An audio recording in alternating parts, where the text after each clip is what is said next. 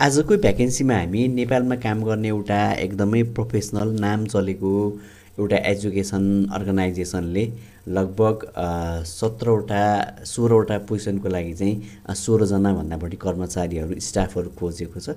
यसको बारेमा हामी छलफल गर्छौँ, जसमा +2 लेभलको क्वालिफिकेसनदेखि लिएर ब्याचलर्स मास्टर्समाका व्यक्तिहरूले अप्लाई गर्न सकिन्छ। यो शैक्षिक सत्रको अन्त्य सँगसँगै धेरै स्कुल कलेजहरूले टिचर्सका भ्याकेन्सीहरू खोलेका छन्। तसर्थ यो भ्याकेन्सी हजुरहरूका लागि अर्थपूर्ण र महत्त्वपूर्ण रहन पनि सक्छ। तसर्थ यो भ्याकेन्सीको बारेमा बुझ्नलाई भिडियोलाई सुरुदेखि अन्तिमसम्म हेर्नका निम्ति अनुरोध गरेँ। हजुरहरू सबैजनालाई हाम्रो युट्युब च्यानल टर्निङ पोइन्टमा हार्दिक स्वागत छ। म लोकप्रसाद ढकाल, पेसाले एनजिओ कर्मी। विगत 8 वर्षदेखि म नेपालका विभिन्न अर्गनाइजेसनहरूमा नियमित रूपमा काम गर्दै आइरहेको छु र मैले पनि काम गर्छु। हजुरहरू पहिलोचोटि हाम्रो युट्युब च्यानलसँग जोड्दै हुनुहुन्छ भने कृपया च्यानललाई सब्सक्राइब गरिदिनका निम्ति, सँगै आउने घन्टीलाई प्रेस गर्नका निम्ति र अल नोटिफिकेसनमा पनि प्रेस गर्नका निम्ति हजुरहरूलाई मैले विनम्र अनुरोध गरेँ। हजुरहरूलाई कुनै पनि प्रकारको सिभी र कभर लेटर बनाउन पर्यो, कुनै जब साइटहरूमा आफ्नो प्रोफाइलहरू चाहिँ क्रिएट गर्न पर्ने भयो, अथवा कहीँ कतै अनलाइन अफलाइन फर्महरू भर्नुपर्ने भयो भने हजुरहरूले हामीलाई सम्झिन सक्नुहुन्छ। त्यस कारण हाम्रो स्क्रिनमा व्हाट्सएप भाइबर नम्बर राखिएको छ, कल र मेसेज गर्नका निम्ति अनुरोध गरेँ। र आजको यो जानकारीमा अगाडि बढ्ने अनुमति चाहे।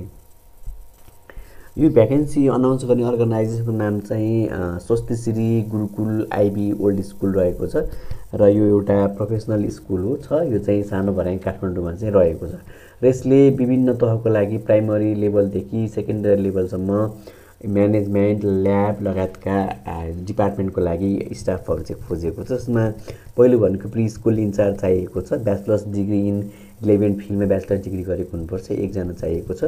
इसिए इन्चार्ज 1 जना, bachelors degree in relevant field भनेको छ। यसै गरी एडमिसन काउन्सिलर 1 जना, bachelors degree in relevant field भनेको छ यसमा पनि। यसै गरी लाइब्रेरियन 1 जना, bachelors degree in relevant field. यसै गरी अकाउन्टेन्ट 1 जना, bachelors degree in relevant field. यो टिचर चाहिएको छ, पिवाइपी ग्रेड टिचर, जसमा 3 जना चाहिएको छ, bachelors degree in relevant field. यसै गरी पिवाइपी भिजुअल आर्ट्स टिचर 1 जना, bachelors degree in relevant field. र यसै गरी पिवाइपी नेपाली टिचर 1 जना, bachelors degree in relevant field. यसै गरी टिचर चाहिएको छ, यो चाहिँ ल्याङ्ग्वेज, लिट्रेचर र इङ्ग्लिसको लागि 1 जना, masters degree in relevant field भनेको छ। र साइन्स एन्ड टेक्नोलोजी टिचर्स 1 जना, masters degree in relevant field. यसै गरी म्याथमेटिक्स टिचर 1 जना, masters degree in relevant field. यो चाहिँ सेकेन्डरी लेभलको हो जस्तो लाग्यो मलाई। Middle years programme एमओआइपी grade 6 to 9 को लागि रहेछ यो चाहिँ। यसै गरी इन्डिभिजुअल म्याथमेटिक्स भइसक्यो। यसै गरी इन्डिभिजुअल सोसल स्टडीको लागि 1 जना, मास्टर्स डिग्री रिलेभेन्ट फिल्ड भनेको छ। इकोनोमिक्स टिचर 1 जना, masters degree in relevant field. Accountant 1 जना, masters degree in relevant field. र कम्तीमा 2 देखि 3 इयर्स एक्सपिरियन्स हुनुपर्छ भनेको छ। इङ्ग्लिसमा एकदमै राम्रोसँग कम्युनिकेसन गर्न सक्ने हुनुपर्छ र नेपाली ल्याङ्ग्वेजको बारेमा पनि नलेज भएको, कम्युनिकेसन गर्न सक्ने हुनुपर्छ भनेको। जसमा आइबी, पिवाइपी, एमओआइपी ट्रेन क्यान्डिडेटहरूलाई अलिकति बढी प्राथमिकता दिइन्छ भनेको छ। जसको चाहिँ क्राइटेरियाहरू चाहिँ मिट गर्छ, त्यस्तो व्यक्तिहरूले 3 मार्चभित्र अप्लाई गर्न सक्नुहुन्छ भनेको छ।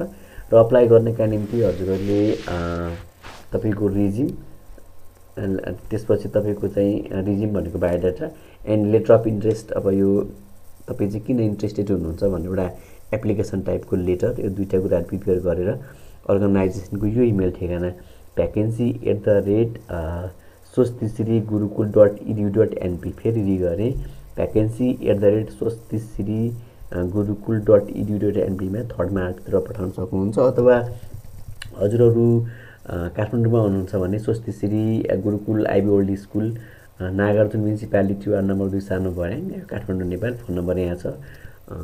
अनि यसको इमेल पनि अर्को पनि छ, info@swastishree.gurukul.edu.np मा पनि पठाउन सक्नुहुन्छ। वेबसाइट पनि छ, लगइन गरेर डिटेल कुराहरू पढ्न, अध्ययन गर्न पनि सक्नुहुन्छ। आशा छ यो जानकारी प्रस्तुति हजुरलाई ठिकै लाग्यो भन्ने मलाई लाग्छ। कस्तो लाग्यो कमेन्टको अपेक्षा गर्दै अर्को भिडियोमा हजुरसँग भेट्ने अपेक्षा गर्दै यो भिडियो हेर्नका निम्ति समय दिनुभएकोमा हजुरहरूप्रति आभारी रहँदै फेरि भेट्ने अपेक्षा गर्दै आजलाई बिदा मागेँ। धन्यवाद, नमस्ते।